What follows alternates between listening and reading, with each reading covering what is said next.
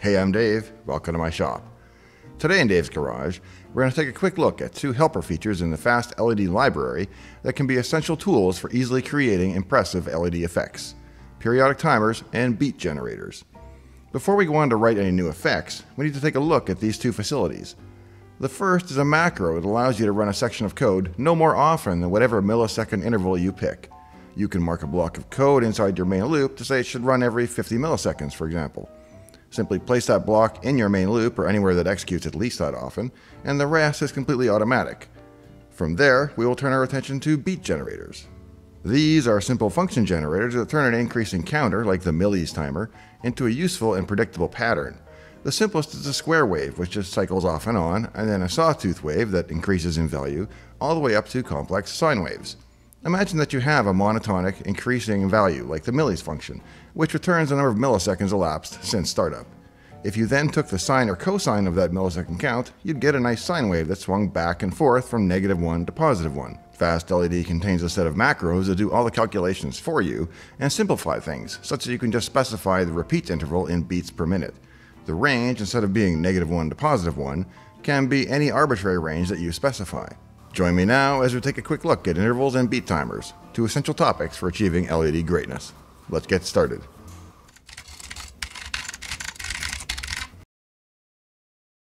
There, that's our first point of order. Now, the first substantive change I'm going to make here is I'm going to define a variable which is going to hold our power limit in milliwatts. Then I'm going to set that power limit in the setup, and I'm going to turn on a feature in FastLED that will automatically turn on an LED for you if you hit your power limit. You just give it the pin number of the LED, we'll give it the pin number of the built-in LED on the Heltec module, and it will turn that on anytime it hits the power limit and has to throttle brightness in order to stay within the power. So you get that little visual indication without having to actually print that information out on the screen and do the comparison. You'll know immediately, oop, it's throttling power.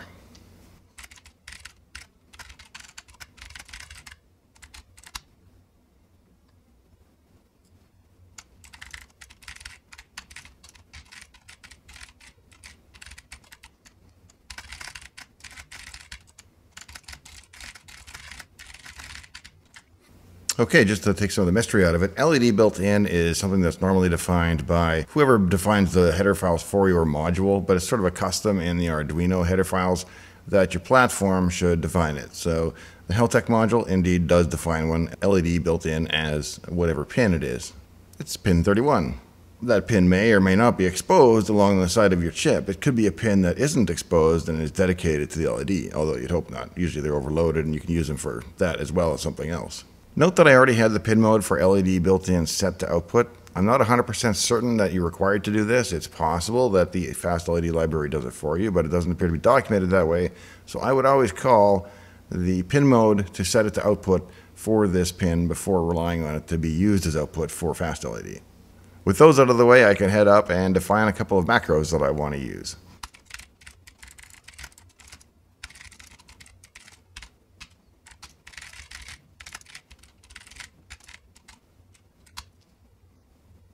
Now, array size you've seen in a previous episode. It counts the number of elements in a statically defined array.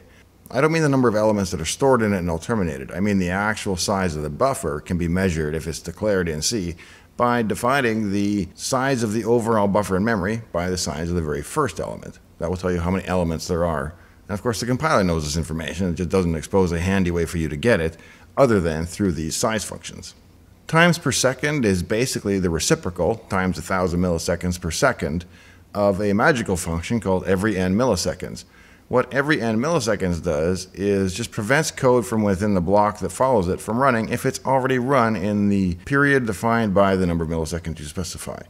So if you say every 100 milliseconds, it doesn't matter how often you run through that code. If it's more often than 100 milliseconds, let's say it only takes you 50 milliseconds to get back there, when you hit that, it won't run the code. It won't come back to it, it won't delay run it, it won't do anything fancy other than, look, just basically this macro should be called no more than every n milliseconds. That's really what it's doing. No more than every n milliseconds. Now, it could be less because you could forget to call it. This has to be called repeatedly if you want it to function. So you place this in your main loop, and basically it's going to keep track of a timer, check that timer, see how much has elapsed. If that amount of time has elapsed, it will run your code. If not, it won't. So it's just handy semantics for keeping track of a timer. In fact, if we go look at the code every n millis, which is going to be an instance of one of these types, which is going to be a C every n. And that's going to instantiate on every n time. Well, this is getting pretty complicated. Let's see, it's going to take one of these and make it with uint, which is right here. So yeah, I'm very close. It keeps track of when the last trigger was, or when the last time the timer was triggered. With those two pieces of information, it knows, should I fire again? And by fire, I just mean run. It's not going to go and wake you up or do anything like that.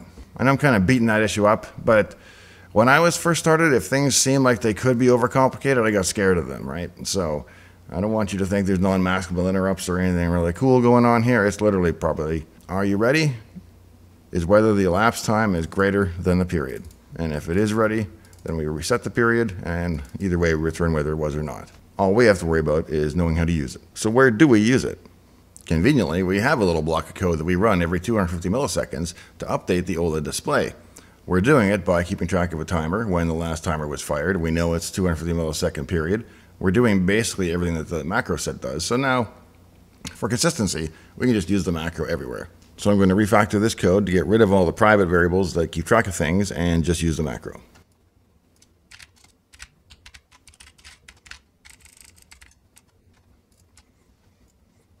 So if you're content to trust the code behind the macro, which, having looked at it, I think I am, looks pretty straightforward, you know this will only run at most every 250 milliseconds, no matter how often you come through this loop. You have to come through at least that often if you want it to happen. I'm going to take the old bouncing ball effect from last episode out of here. I'm going to take the LED code out of here because we're now using the built-in LED for the power throttle indicator, and we're not going to be switching it off and on every frame as we used to be.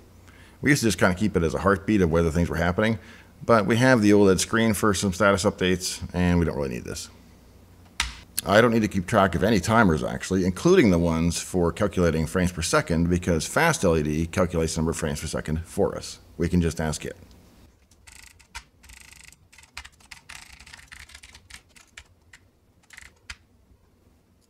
Note that it's going to return an unsigned integer and not a floating point variable, so I had to update the print statement accordingly.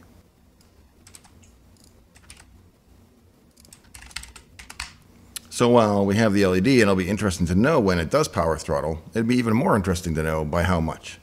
You can actually ask FastLED, what are you going to reduce the brightness to if I ask you to draw my current set of LEDs at this particular wattage limit? It will run through, do the calculation, do the division, and come back and say, oh, you should be at 128 256, or 50% of maximum brightness. Let's add that so we have kind of some feedback and status on how much power throttling is going on.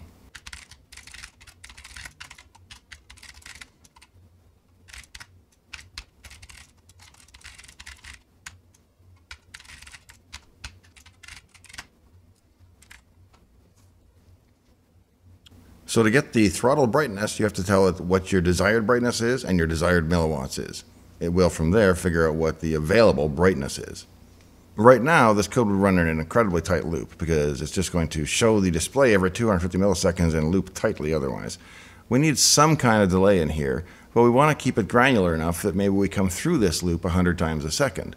So I'm going to delay by 10 milliseconds every pass through, and then any additional delays can be added by the effect and by our effect manager if we ever add one at a later stage. First thing I'm going to add is FastLED delay for the 10 milliseconds. Now, what is FastLED delay and how does it differ from delay? Let's have a look. By default, FastLED accurate clock is not defined, and that means it's going to delay by 1 millisecond. I guess that ostensibly does kind of waste some time, but it won't affect you because it's going to still run the task scheduler and all that if there are multiple threads going on. It's going to at least show the LEDs and yield, which means it's going to display and push all the LED data out, and that's going to yield the processor to whoever was waiting for it.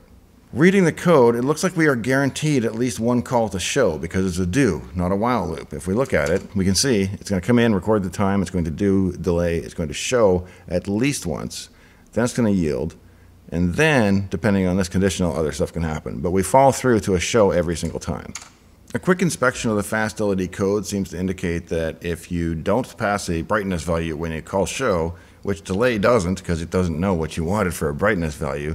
It's going to use the scale value that it stores away. There may be other ways that that is set, but I don't know of any, so we're going to call set brightness. Then we're just going to call delay once because we know that it does call show every time.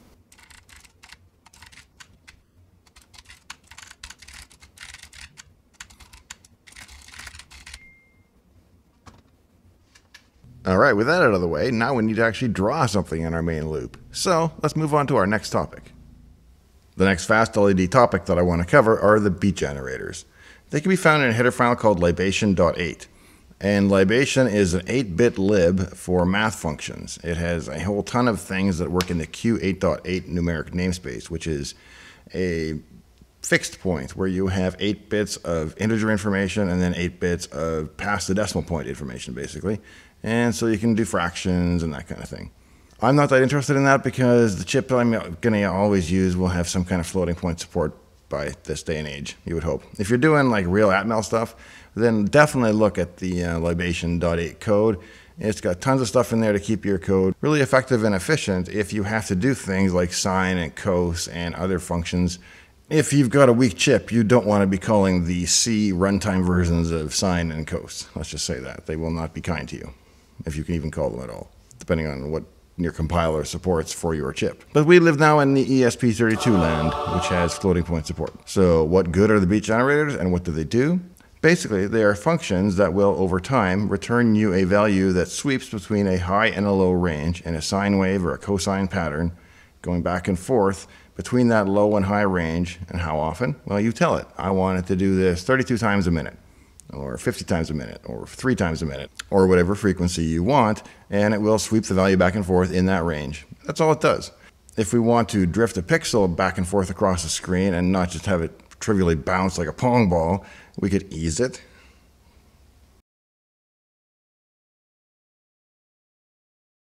There are easing functions in the libation.8 header file as well. There's quadratic and bicubic, I don't know. I tend to make up my own easing functions depending on what feels good, which is weird, but that's enough preamble. Let's jump right into libation.h, and we're going to skip about 800 lines of cool math just to get down to the part that we actually care about. Well, they really did think of everything. So first I'm going to skip any of the functions that have 88 in them because they are the Q8.8 functions that I'm not going to deal with. We're going to do just regular old 8-bit and 16-bit integer. Probably the simplest of the beat functions, and you'll probably no doubt find use for this, is a value that just sweeps from 0 to the high range and then resets to 0, goes up to the high range, and it does it in a sawtooth pattern. So it could be as simple as adding 1 each time, and depending on what your frequency is. So imagine you wanted to sweep a pixel across the screen and you wanted to do it exactly 60 times a second. So there are 16-bit and 8-bit versions of this function. If we keep on scrolling down, we'll find beat sine 16 and beat sine 8, which are 16-bit and 8-bit precision versions of a sine wave.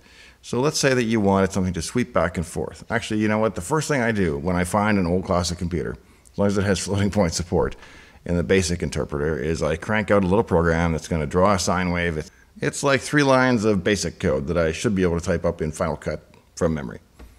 So what that does is sweeps this sine wave back and forth, and here's what it looks like. So to do the same thing with the beat generator, we would say in that case to go from 0 to 40, because that's how wide the screen is. It looks like it's doing it about every 2 seconds, so let's say about 30 times a minute. So that's all you have to feed this function and then just print wherever it comes back and tells you. Let's do that. That's at least interesting enough.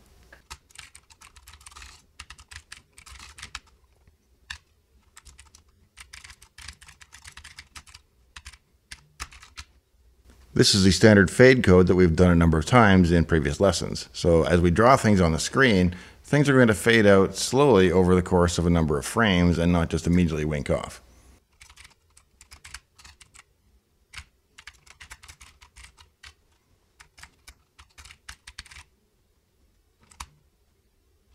That should do it. Let's see what this does.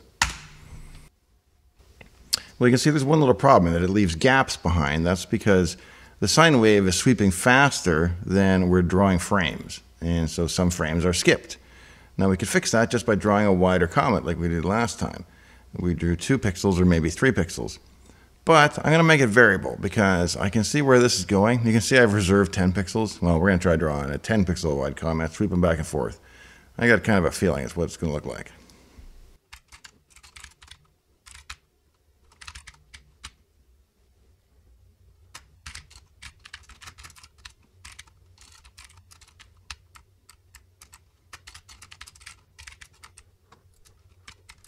Yeah, it's a little too clever. Let's run it and then I'll clean it up a bit.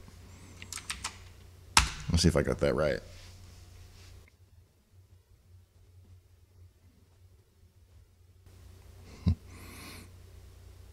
Hi, for one. Welcome our new Cylon overlords. Is it Cylon? Yeah, I think that's what they were called. Cyclone? Cylons? It's also very similar to, yeah, you know it.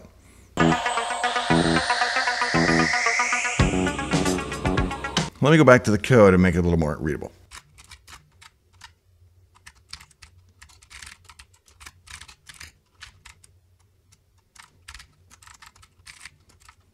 I'm still not happy about taking the address of the array element to start the fill with fill solid.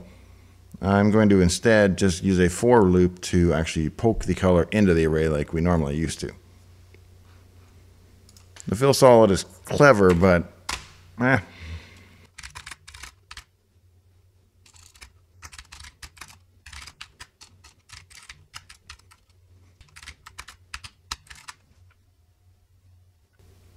What the heck?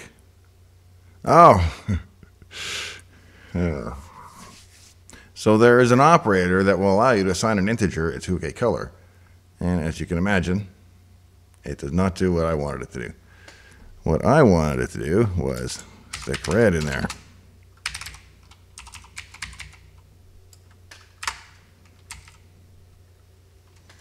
Okay.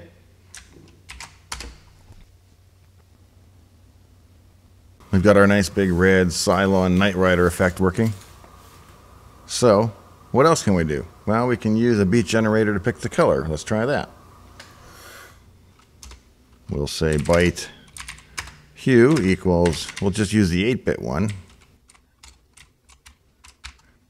And if you look at, in this case, all you really need to specify are the beats per minute. And if you just do that, it will swing between 000 and 377 octal, which is 255. I'm not sure why. It beats me, man. Why octal? Why not? And I'm going to go a little faster, but not that fast. Because the defaults are going to run from 0 to 255, and those are fully valid for hue, I'm just going to use those values.